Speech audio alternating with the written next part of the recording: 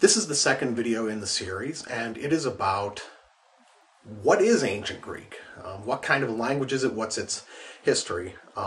Ancient Greek, like Latin and the modern Romance languages, and English and German and all the other Germanic languages, and Polish and Russian and all the other Slavic languages, is an Indo-European language. Whether you choose to believe the Indo-European hypothesis or not, it makes for a very simple explanation for why these languages are also very, very similar. Ancient Greek is one branch of the Indo-European family, and there were several dialects, and it developed over a good deal of time so that it's not all the same thing. When someone says they're learning ancient Greek, there's probably one of three things that they're learning.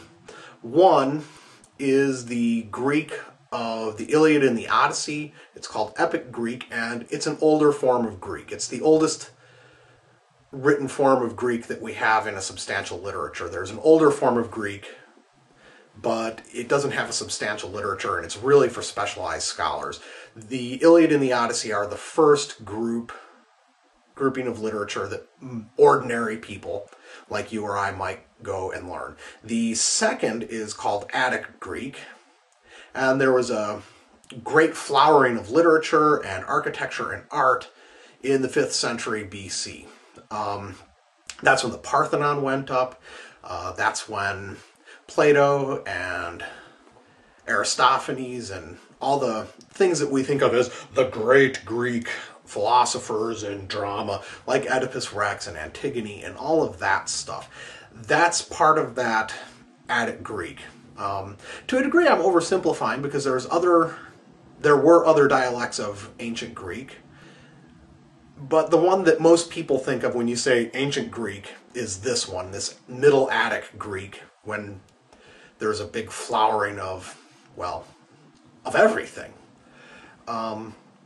And that's the Greek that I taught myself over the summer. And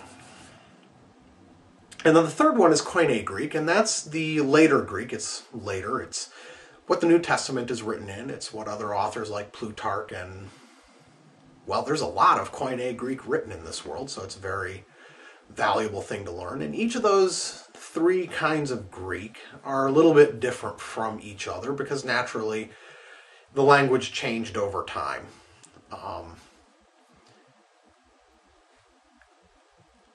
Which one is the right one to learn?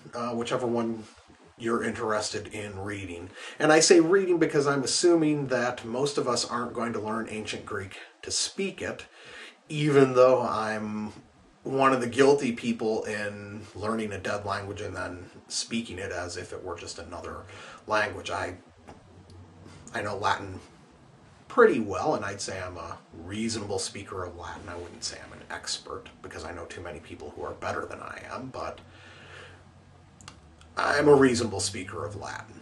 I get by. But for Greek, most people, and there certainly are people who can speak Greek, I've seen it. Christoph Rico speaks Greek, ancient Greek, that is, commendably. But most people don't.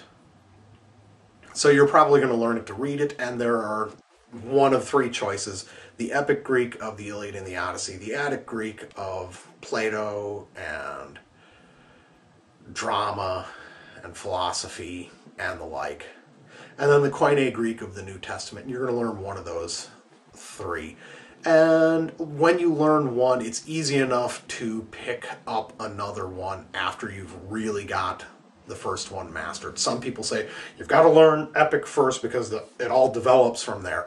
And that's a defensible point, but I think the materials for learning Attic Greek are better, so that's what I did for myself. A lot of people learn Koine to read the New Testament. It's easy enough to learn Attic and then shift over into Koine. But that said, you're going to make a pick between one of those three.